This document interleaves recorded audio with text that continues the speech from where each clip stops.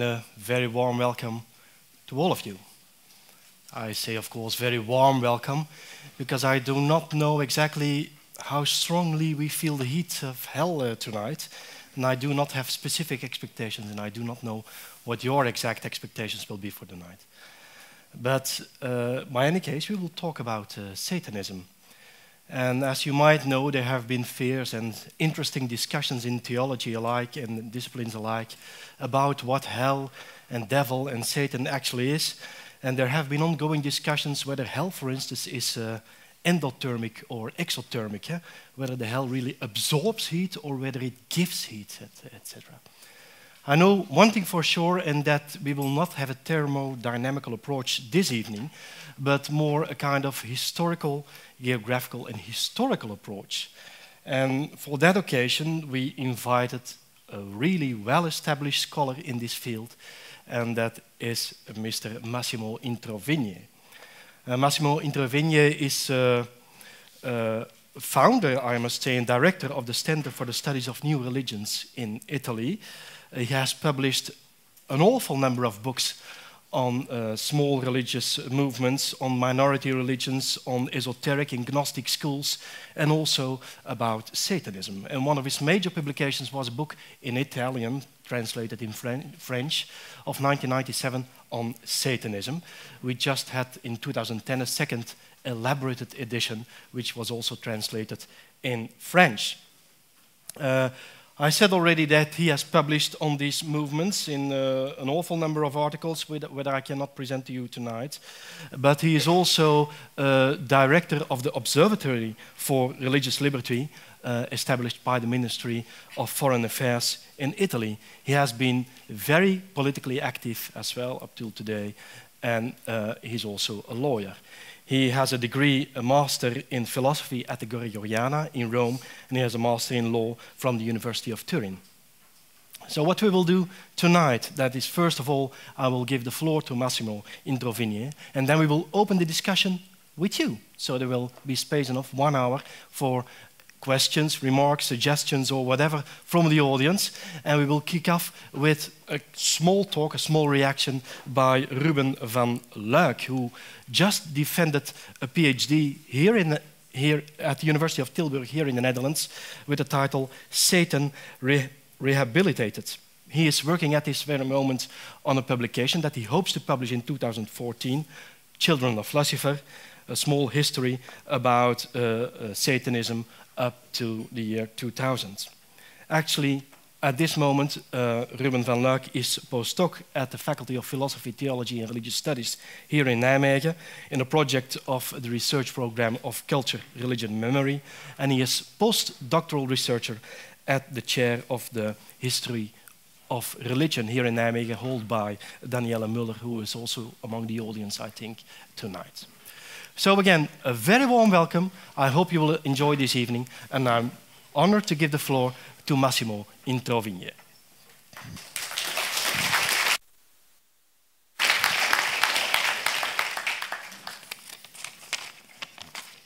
Thank you. I'm very honored to be here in this historical University of Nijmegen, which is particularly well known for its contribution to the history of theology. We call it Nimega in Italian. You will never recognize the name. And I want to start with a short story. Some years ago, while researching one of my books, I went to Paris and I wanted to meet with a group actually claiming that Satan was an extraterrestrial living in another planet. And it was not very easy to get to arrange a meeting with the leader of the group. And in the end, I still remember the place. It was called the Brasserie La Bouffard, a not very reputable beer house in a bad part of Paris. And finally, I met this guy, and I asked the usual question. And then came what is normally with this sort of groups, the tough question, how many members you have? And he answered 1 billion. And I say, you mean 1 million? No, 1 billion. And I say, that's exceptional. And is there a place where I can see one of your gatherings? And he said, not really, because we have only 7 members on planet Earth. All the others are in other planets. But you know, we are a large majority religion in other planets, but unfortunately, it's just 7 on planet Earth, and we meet in this brasserie. So why am I telling you this story? Because it's important to start by explaining that we are not dealing with a massive phenomenon. For instance, I wrote a book about Pentecostals, 500 million people, that's Protestant Pentecostals, Jehovah's Witnesses, 16 millions, Mormons, almost 16 millions. Organized Satanists are probably a couple of thousands in the world, when there are not organized Satanists. So we are speaking about a tiny phenomenon. And at the end of this lecture, it will probably come out why, nonetheless, this phenomenon may be interesting for you. So what is Satanism? Of course, definitions are not essentialist. Definitions are just tools, and among other things, what I teach in university is sociology of religious movements, and my definition is one by a sociologist and perhaps 4 sociologists, and so I define Satanism as a group, large or small, so that the guys in the brasserie are included, even if they are just 7, because they claim to be an organization. A group, large or small, gathered in order to venerate through rituals the character known as Satan or Lucifer in the Jewish Christian Bible. Now, the difference with other definitions, like the one Ruben will probably present to you later, is that I deal with groups. It may be small, but it should be a group. Now, does this mean that individuals dealing with Satan, like artists, poets, musicians, are of no interest? Certainly not. They may be extremely interesting, and they may be influential on a larger culture, including on Satanist groups, but they are not part of Satanism as an organized social movement. It's also important to distinguish Satanism from other movements. Witchcraft, particularly in the modern incarnation known as Wicca, is not Satanism. They don't worship or venerate Satan. Normally, they don't deeply care about Satan, regarding Satan as a Jewish Christian invention, while they want to go back to pre-Christian religious traditions. Not all sex magic is Satanism. Most Satanist groups use sexuality as a magical tool, but many other groups, Gnostic, for instance, or neo-Gnostic, will use sexuality as a magical tool without having any veneration for Satan. Anti-Christian groups are not Satanists. Some groups may be vehemently anti-Christian, and that doesn't automatically make them Satanists if they do not worship Satan.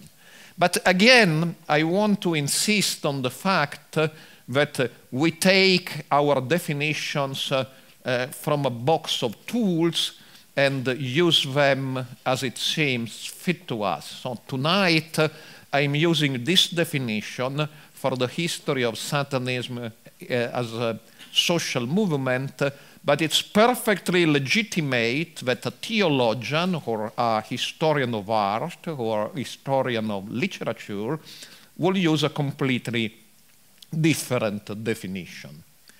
Having said this, what I propose to do with you tonight is twofold. First, a history of modern Satanism, and second, a geography of modern Satanism. And for geography, I mean a cartography, a map of what forms, shapes, groups, movements of Satanism do really exist in the world today. So the first part is about history. Modern Satanism has a beginning, and this beginning is dated 1680.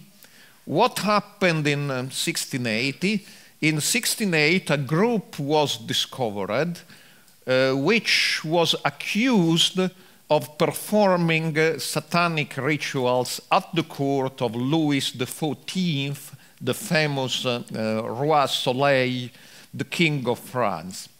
This group was allegedly, or according to the police, organized around two people, Catherine Lavoisienne, who was an abortionist selling magical filter for a living, and Etienne Guibourg, who was a marginal priest, but a real priest nonetheless. According again to the police investigation, of course there were many magicians or sorcerers selling filters or doing enchantments in Paris in the 17th century, but Lavoisienne invented something new. They actually claimed that it was possible to evoke Satan by organizing what she called a black mass, that is, to asking the client, who was usually female, to lay naked on an altar, and the priest will say the mass on this lady who was the altar, and at the moment of the consecration, Satan will be pleased and will actually invisibly appear and grant the wishes of the client. Now, the interesting part is we don't know how much of this is true, because the trial was a trial where torture was used, but the rumors were quite persistent. So my personal opinion, if something was going on, and I call this proto-Satanism, because if you go back for a moment to my definition, you see that there is not a veneration of Satan per se. These people didn't really care about Satan. They didn't want to honor Satan. They didn't want even to criticize Christianity. They had no real quarrel with Christianity. What they wanted is to attain some very practical achievements. Normally, the wishes of the ladies was to keep the love of somebody. Allegedly, Madame de Montespan was involved, was actually the lover of the king. And what she wanted, she was getting old, was to keep the king against the competition of younger women. So it was very practical, commercial Satanism. But perhaps more important than the actual event was the fact that for the first time, these events became well known all around Europe. Of course, Lavoisienne didn't invent.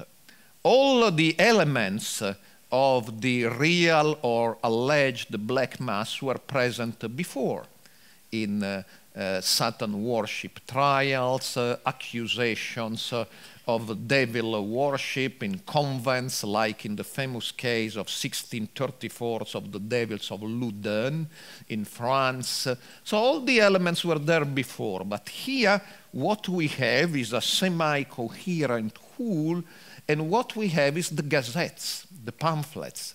So the case of Lavoisienne was known all over Europe, and true or false that it was, we started having copycats. So after a few years in France, we have allegations of groups repeating what Lavoisienne did in Versailles, and we have a number of incidents in other European countries as well during the next century, more or less trying to replicate what the pamphlets and the gazettes had told of what was going on in 1680 at the court of Louis XIV. There are cases we have some trouble in assessing exactly after so many years. In Reggio Emilia, Italy, there was a group of priests allegedly doing black masses. They were not punished very seriously, and it seemed they were very much interested in seeing, and more than seeing, naked women, more than on anything else. In England, there was the very famous case of the Society of St. Francis, which was established by the Chancellor of the Exchequer, the Minister of Finances of the Kingdom, Sir Francis Dashwood. It's sometimes called the Hellfire Club, but this is a journalistic nickname. They called themselves the Society of St. Francis. This has been studied recently through original documents, and it came out, it was a parody of the Black Mass, an anti-religious, anti-Catholic parody by free thinkers. They wanted to mock Christians and particularly Catholics. In Russia, there were groups reading Paradise Lost by Milton, determining that Satan in that poem was a very noble character, and perhaps organizing rituals to honor Satan by reading Miltonic verses. But that went on for a little while, showing the force of the gazettes and pamphlets, which made the 16/8 episode much more well-known than previous incidents. Now, the scheme in my book, which has been mentioned before, which, like all scheme, runs the risk of being a little bit mechanic, is that I try to organize, for the benefit of my classrooms, the history of Satanism as a pendulum process, where there is a period when there are some normally tiny, small Satanist groups, and the second period when, because of the existence of these very small groups, there is what sociologists call the moral panic. People became scared that there are a lot of Satanists around and use Satanism for interpreting much more complicated phenomena. Normally, this anti-Satanism scares degenerate into ridiculous allegations, and because of their ridicule, they fail, which allows the Satanist groups, which are not created by the failure of the Satanism scales, they had existed all around, but they went underground, and they can emerge again and not be persecuted too much. And then there will be another moral panic, and then the moral panic will become exaggerated, and so on in history. As I say, it's a scheme largely for organizing the study. If we take it too literally, the story rarely follows schemes, and it will really become mechanic. But it's true that because there were some tiny group of Satanists, much large phenomena were interpreted with some reference to Satanism. And particularly the Catholic world was up for two big shocks between the end of the 18th century and the beginning of the 19th century. The first was the French Revolution, which was largely unpredicted and unpredictable. And so some people will say that's the work of Satan. And the second was this new religion, which was really a big deal in the early 19th century, modern spiritualism or spiritism, as they called it in France, people talking with the dead and receiving from the dead messages which were very often distinctly non-Christian. And this, again, was explained through the action of the devil. But we should distinguish, because at one level, the influence of the devil on history, on the terror of the French Revolution, and even on Spiritism, was a serious affair. There were very serious philosophers and theologians writing about it, like Goerres in Germany, or de Maistre between Italy and France. And these are serious characters, we can disagree with them, but they belong to the history of philosophy and theology. But then there were what in France were called the fous littéraires, crazy people who gave a quite simple interpretation, saying the French Revolution was organized by satanic lodges where the devil appeared personally and gave instructions to the various Robespierre and Marat and Napoleon. And even Spiritism was not led by the figurehead, but there were secret chiefs who were Satanists personally in touch with the devil. Some of these characters were quite ridiculous, and some of these books were really tall tales, so they fell into disrepute.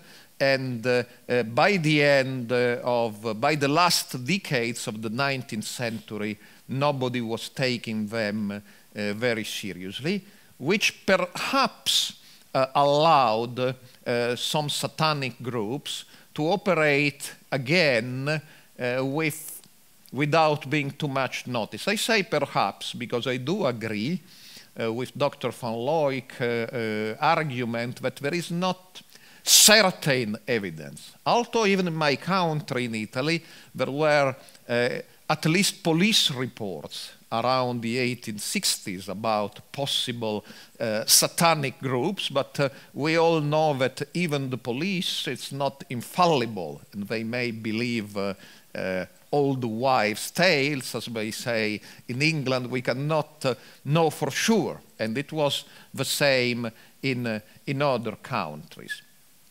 And these rumors coalesced in a very influential novel published in 1891, Là-bas, by the French novelist of some Belgian origins, Joris-Karl Huysmans.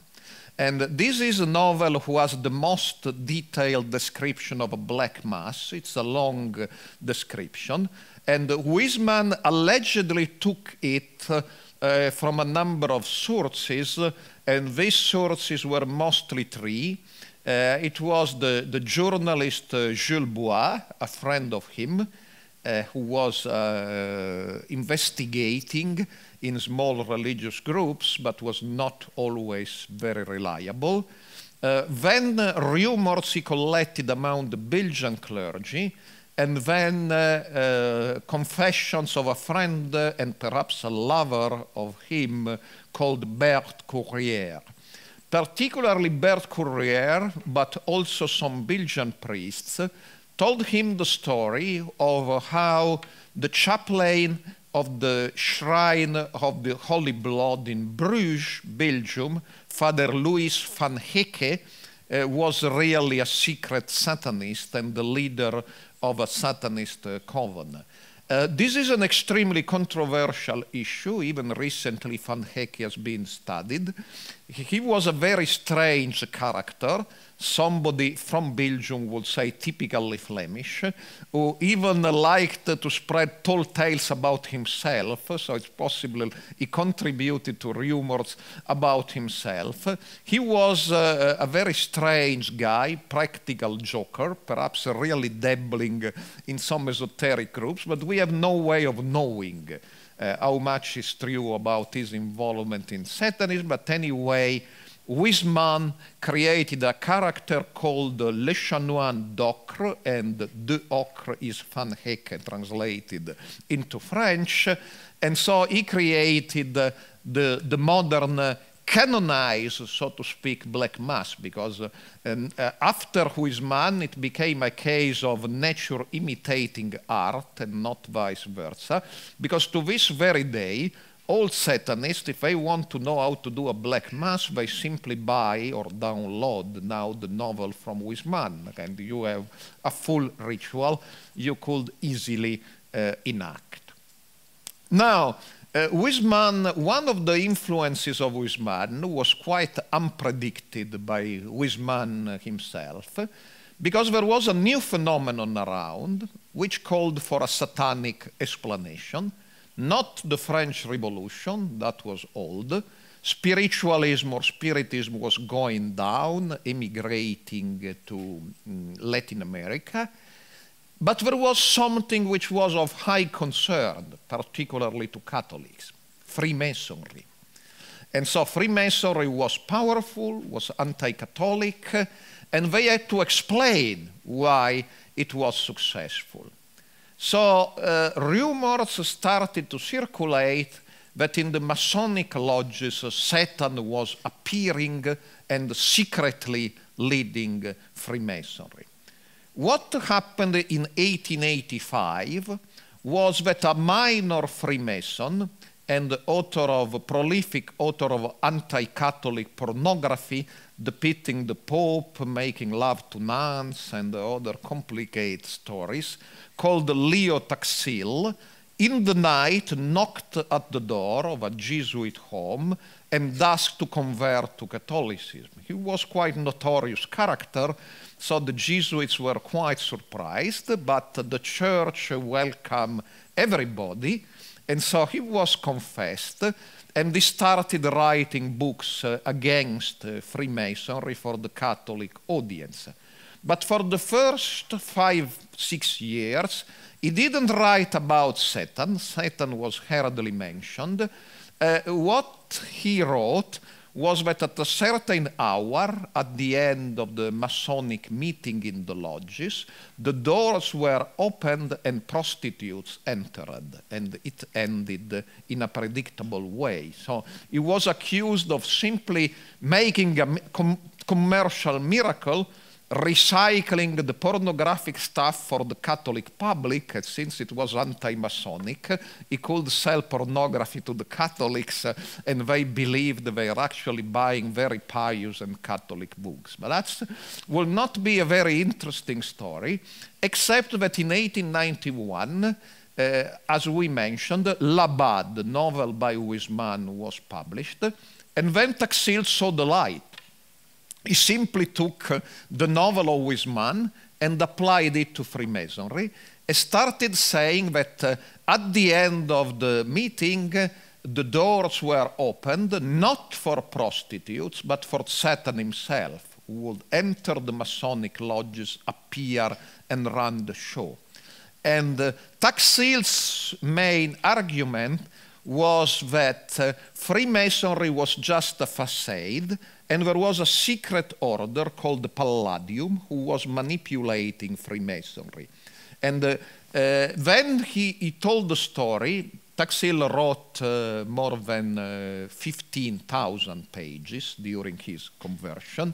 So he told the story that there was a fight for who should be the high priestess of Palladium.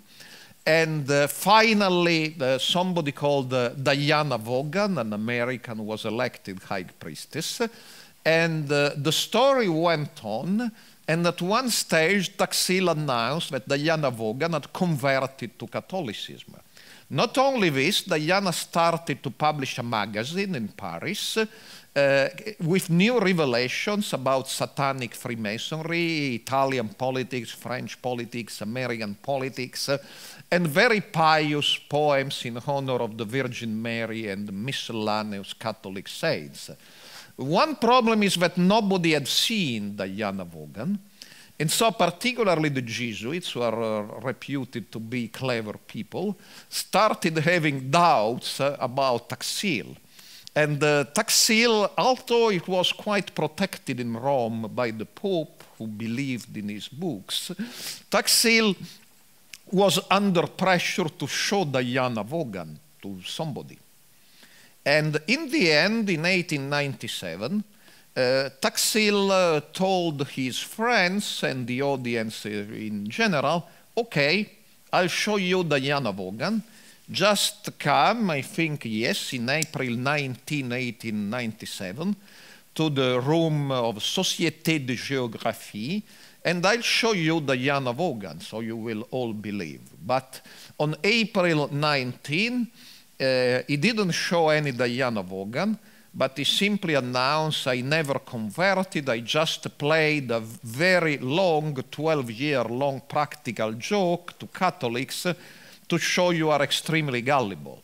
and then he went away, and you can figure out the room erupted, and it was quite tough for the police to keep the public order. Well, the Catholics learned their lesson, because there was one thing Taxil didn't know, that while he was pronouncing his famous conference about how he infiltrated the Catholic Church, the General Secretary of the Grand Orient, the largest Masonic French organization, was actually a Catholic infiltrate, who later published the secret documents of the Grand Orient, determining the downfall of the French government. So it's a bit a vaudeville, of a comedy where everybody was infiltrating everybody else.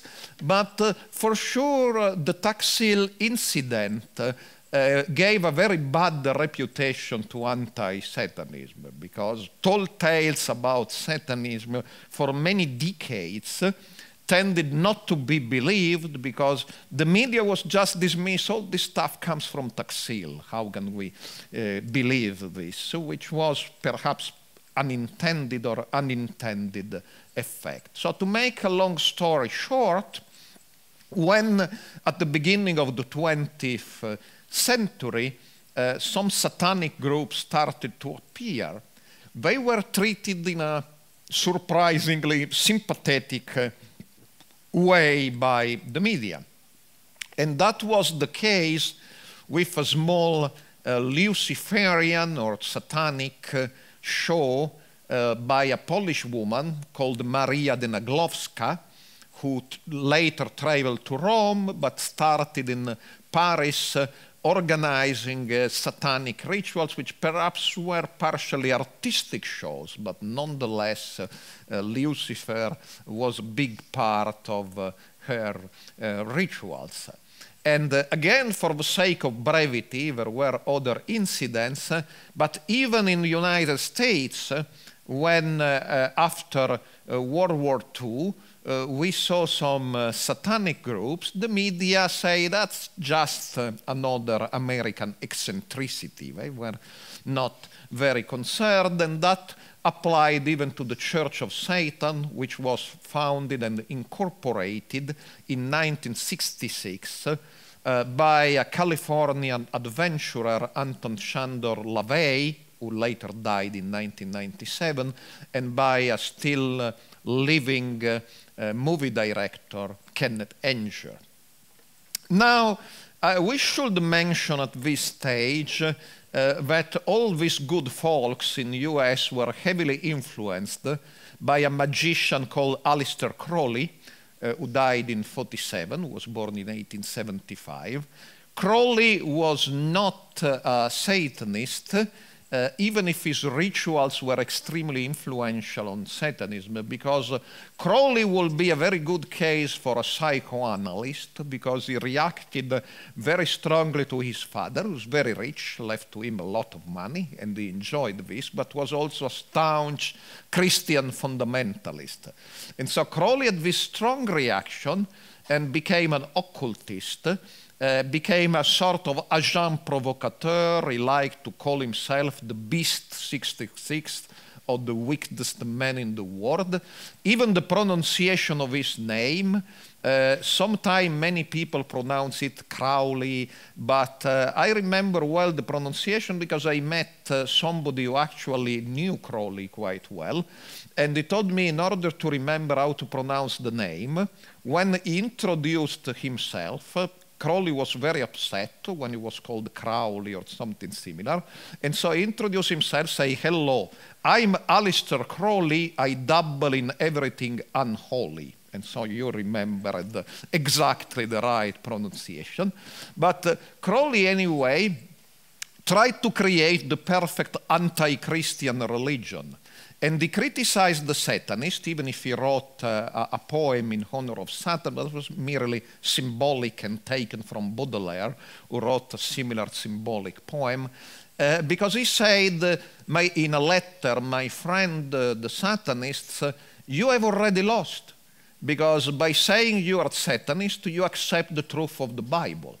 So you have lost because you are small, the church is big, And so once you accept that there is some truth in the Bible, perhaps only the part about Satan, never mind, you have lost. So the real way of upsetting the Judeo-Christian civilization is to go back to pagan ideas, a cult of the sun, a cult of the sexual energy. Perhaps if you need symbols, take them from the ancient Egyptian tradition. But the only thing you should never do is to use Christian language. So don't talk too much about Satan, because that's Christian language. But having said this, the rituals of Crowley were adapted very easily by 20th century Satanists with a link, and this link is a famous rocket scientist called Jack Parsons, who was an American follower of Crowley. Parsons was a crucially important rocket scientist in the history of rockets. A crater on the moon is named after him. He was one of the founders of Caltech. He finally died in the explosion of the Caltech laboratory, his own laboratory. And he is mostly remembered because he started a magic group where he called himself not Satan but the Antichrist, and elaborated in Crowley rituals. This group is very well known and studied today because one of the members was Ron Hubbard, who went on to establish Scientology. And at one stage, the young Ron Hubbard escaped from the home of Parsons where he was living, taking away Parsons' money and Parsons' girlfriend. And the fantastic part is normally Scientology will sue everybody who will tell tales who are not exactly complimentary about Ron Hubbard, but in this case say, yes, we are very proud of this, because what Ron Hubbard did was basically to infiltrate and disrupt a satanic cult and save a young girl. So they say he did it, and that was very good. Very good idea to take away their money because the group collapsed, and he also saved the girl by taking away the girl with himself. So what? He's a hero. He's a good man. Well, on this, of course, there are a lot of controversies, but what interests us tonight is that the rituals of Crowley, as reinterpreted by Parsons, who started talking about the Antichrist, were adapted by Satanists, but we cannot say that either Crowley or Parsons are Satanists. And for a while, LaVey, with all his typically Californian bizarre attitudes, was quite popular with the media. But all changed, however, after a few years in 1969. In 1969, we have the Charles Manson murders. Now, Charles Manson was originally not a Satanist either. He was a drug dealer with some millenarian ideas about the helter-skelter. He took the name from a song, and the helter-skelter will be a racialist war between blacks and whites in America, which would have left a desolated wasteland, and the survivors would have taken to Manson for leadership.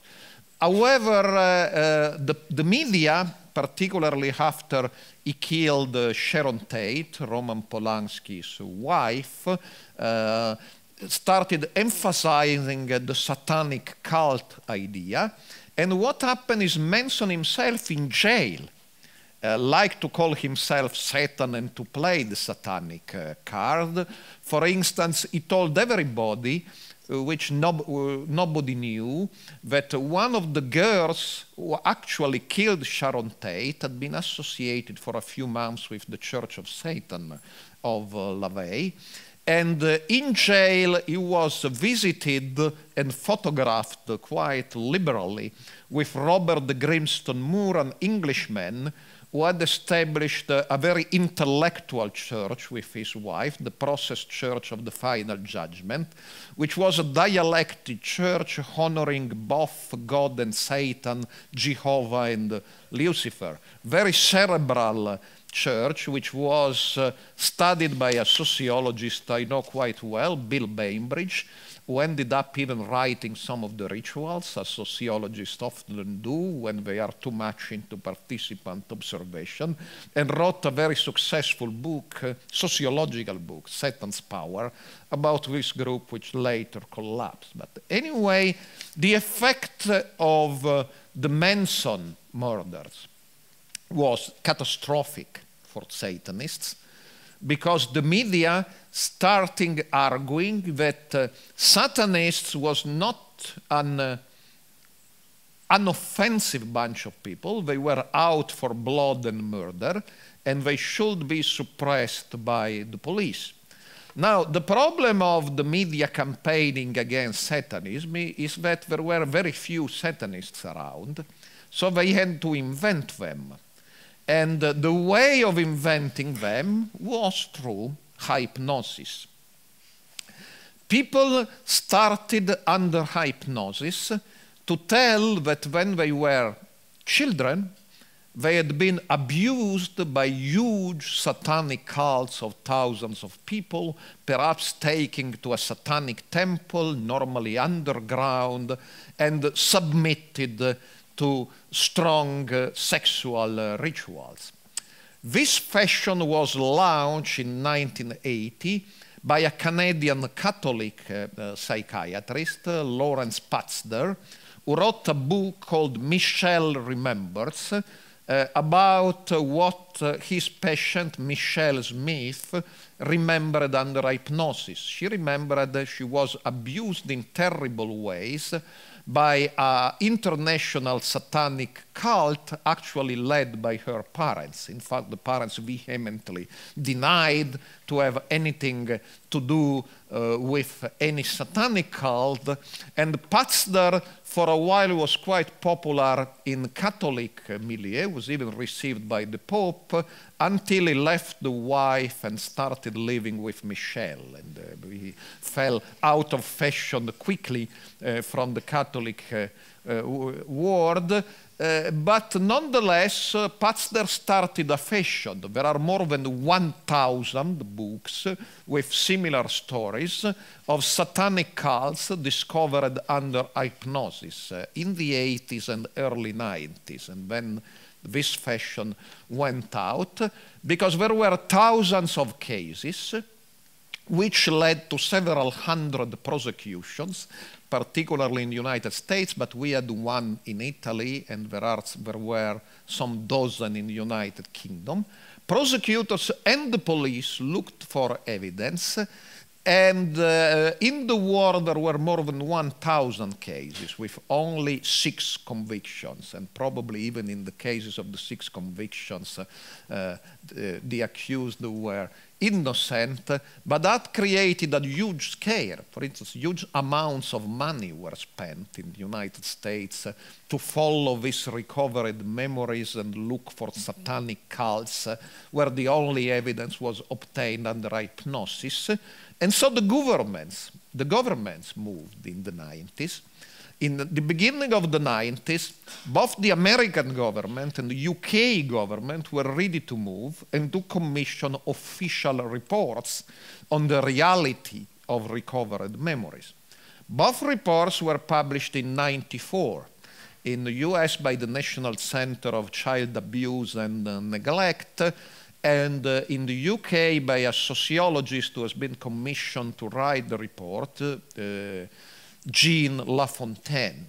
Both reports concluded that the material obtained through hypnosis was not reliable, that there were no international secret satanic cults whose existence was discovered through hypnosis, and the stories were a figment of the imaginations either of the patients or of the therapists.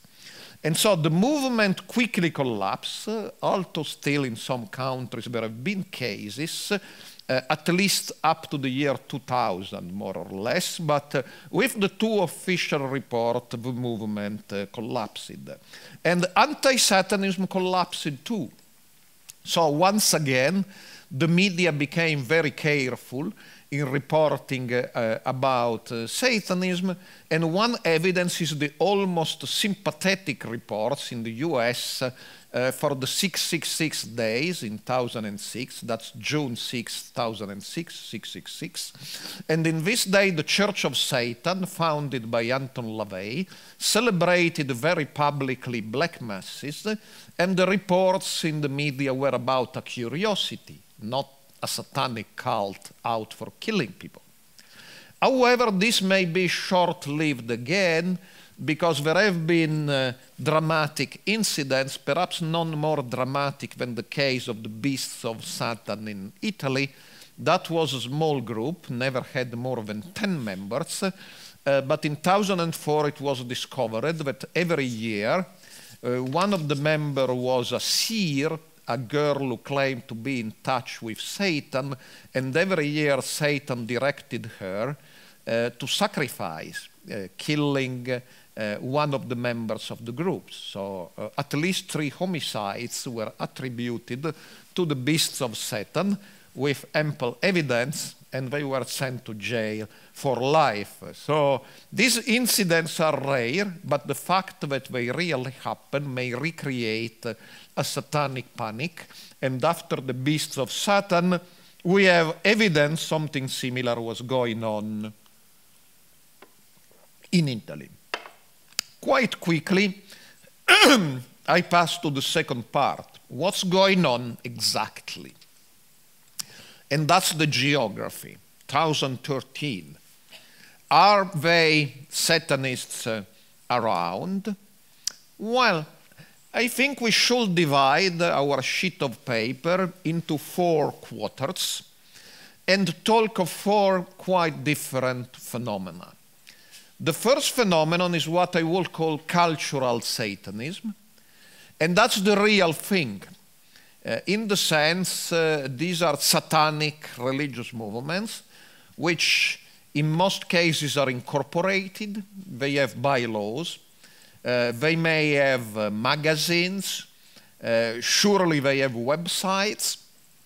They have a regular membership, perhaps a publishing house, and they have an established ritual, and they do belong and conceive themselves as belonging to a long satanic tradition. Now, this group of cultural Satanists, who are surely groups counting less than 2,000 people in the world, probably less than 1,000, may be distinguished into 2 subgroups. I think I created this distinction some 33 years ago, calling them rationalist and occultist. Rationalist Satanists correspond to the original model of Anton LaVey. Now, LaVey didn't believe that Satan exists. So why was he celebrating black masses, desecrating hosts and crucifixes? For a very simple reason. LaVey told people in a vague Nietzschean wording, but he took his arguments from an atheist novelist, very pro-capitalistic, called Ayn Rand. And LaVey say the best things you can have in life are 3 things: sex, money, and power. Probably you don't have enough, and I discovered the secret why you don't have enough. Because even if you say you are an atheist, an occultist, you still are programmed by Judeo-Christianity. And Judeo-Christianity tells you that having too much sex, too much money, too much power is bad. And that you should care for the poor, give some of the money to the poor, which is completely wrong.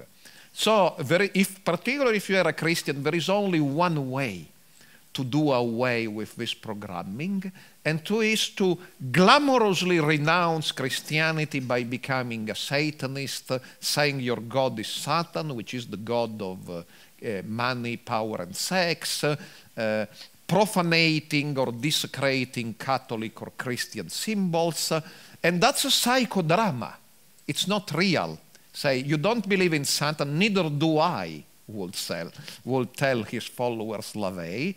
But we need this psychodrama. LaVey was originally Jewish, was not Christian. But we need this psychodrama to destroy this inner programming which prevents us from enjoying sex, power, and money. And so that's the rationalist Satanism. And then we have the occultist Satanism, because the second in command of LaVey was a lieutenant colonel in the Army of the United States, Michael Aquino, who had a quite important position in psychological warfare operation. He was later dismissed by the army or counseled to step out honorably when he was just a bit too public as a Satanist, which didn't fare well with some circles in the army. And Aquino in 1975 said, you know what, it's not true.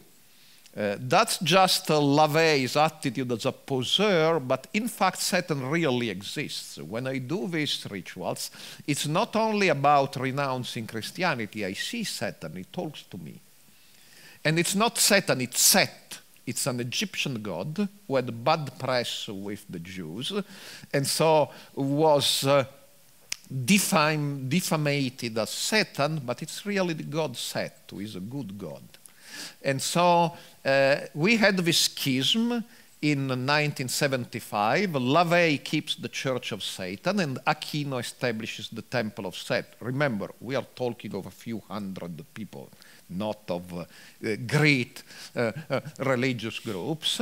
And having created this distinction, or the names for this distinction many years ago, and I'm pleased that my distinction is now repeated also by Satanists today. Say, I'm a rationalist Satanist, but it's really Massimo Introvigne who created the label rationalist Satanist. And I have to say that the distinction is not clear-cut, because in the end of his life, at least, we have letters by LaVey, who believed a little bit in Satan himself. He's starting to talking about strange manifestation, psychic powers. Of course, with LaVey, you never know whether he's joking or he's talking for real, but the impression is believed a little bit. So he was a rationalist with some occultist trends himself. Now, the Church of Satan is still around. The Temple of Set is still very much around. Church of Satan is still around, but as all religious organizations, after LaVey died in 1997, it splintered into many subgroups. And perhaps more important, the Church of Satan was always a little bit, and more than a little bit, about making money. In order to get a card from the Church of Satan, you should pay a considerable sum. So now we have, particularly in Europe, people who say, we believe in LaVey's ideas, but we don't want to pay money to any organization. And besides, there are many competing organizations. There is still the Church of Satan, who is under the leadership of one Peter Gilmore.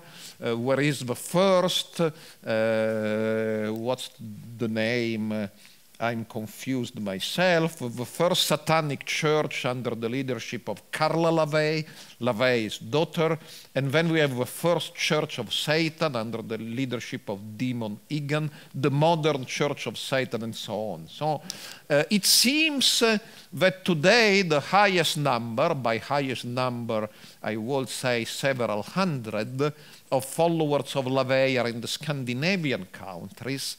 And they started by paying to the Church of Satan, and now they don't pay, so why should we? And so they simply claim to be followers of LaVey, but don't pay anything. So that's the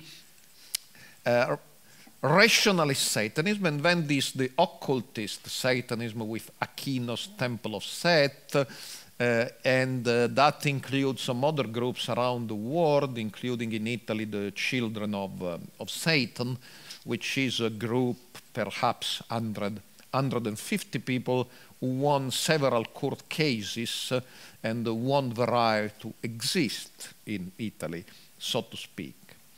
Now, this is, in a way, what is more similar to the story I told, the cultural Satanism. Then there is a second quarter, and that's the juvenile Satanism, and it's made of groups, perhaps there are in Holland too, but surely there are several hundred known to the police around the world at any given moment. Groups of 5, 10, 23, juvenile, perhaps juvenile may be 25-year-old, maybe 15-year-old, and they are also called self-styled Satanist or acid Satanist because they use a lot of drugs, and they congregate, they take their clues from music, from comics, sometimes now they can download from the internet, and they organize homemade satanic rituals. Surely they may have a Facebook group perhaps, but they don't have website, they don't incorporate, they don't publish magazines, and normally they commit minor crimes such as sacrificing animals, which is illegal in most countries, or writing satanic slogans on walls or churches, desecrating cemeteries. But there have been 5, perhaps 6 cases in 30 years where they have actually killed people, like in the cases of the beasts of Satan in Italy. And so there is the possibility that some juvenile groups will act out the metaphor of human sacrifice to Satan, which, of course, in cultural Satanism is mostly understood as a metaphor. There is a third quarter, and the third quarter surfaced in 1989 when a drug dealer in Mexico, Adolfo de Jesus Constanzo, was shot by the police in Matamoros, Mexico, and it came out that he was killing people he kidnapped, allegedly sacrificing them to Satan in order to be rewarded by Satan with favors, making his criminal activities go on in a better way. Now, this is not very new, of course. We can say it was not Satanism, it was Santeria or Brujeria. But in fact, the police found references to Satan, which perhaps came from the girlfriend of Constanzo, who is now in jail for life, who was an American college student called Sara Aldrete Villarreal, studied in Miami, and probably was exposed at least to what the media in the US were telling about Satanism. Latin American scholars have created a whole category called narco-Satanism, and the truth about it is that criminals, even I have cases from Italian jails, sometimes use satanic folklore, saying Satan can protect us from bullets, for instance. The fourth phenomenon, there are some scholars which will talk about pedophile Satanism. Beware of it, because sometimes it comes from the recovered memory stories. But the only truth about it is that there are cases of pedophile or minor abusers who will use Satan to scare the children, for instance, will dress as Satan, or will use in order to lure teenagers to sexual events, the idea, let's do a black mass. And there are cases, there is one in Italy, and of course that may work. In the case in Italy, there was a guy who called himself Reverend Ash, and had a small booth in Pescara, central Italy, outside of the college, and he was asking the girls to come to satanic rituals, and some came and were drugged and raped by Reverend Dash. And of course, it worked. He didn't really believe in Satan, but if he placed the booth outside of a college saying to the girls, let's come to my home, you will be raped, nobody would dare follow with him. They'd say, let's come to my home and we will do a satanic rituals. Not many, but out of hundreds of girls, there were 2 or 3 who really followed him. Of course, it was caught by police quite easily, went just a little bit too public. So pedo-satanism or pedophile satanism may be an imaginary category, but some incidents do exist. So in conclusion, why did we spend some time tonight talking about a tiny phenomenon? I think the story has a moral. And there is a reason why we did this, because tiny as it is, this phenomenon generates a lot of media interest, movies, televisions, press, comics, songs, TV series. And why is this? Because the icon of Satan, as the present Pope Francis reminds to us, even this morning, is very much a part of our culture. And perhaps the way we treat Satan is a reflection of the way we reflect on ourselves. And in this way, Satan is a mirror. And when we look into Satan and into Satanism, what we see is really parts, perhaps we would prefer not to see, of ourselves. And for this reason, I believe that Satanism will go on as a tiny phenomenon, that the interest on Satan will go on as a much larger phenomenon, and in years to come, scholars will still devote time to study Satanism, perhaps also because of the reason which is much more exciting, let's say, silent services of the Quakers, and that may be one of the reasons why so many scholars still write books about Satanism. Thank you.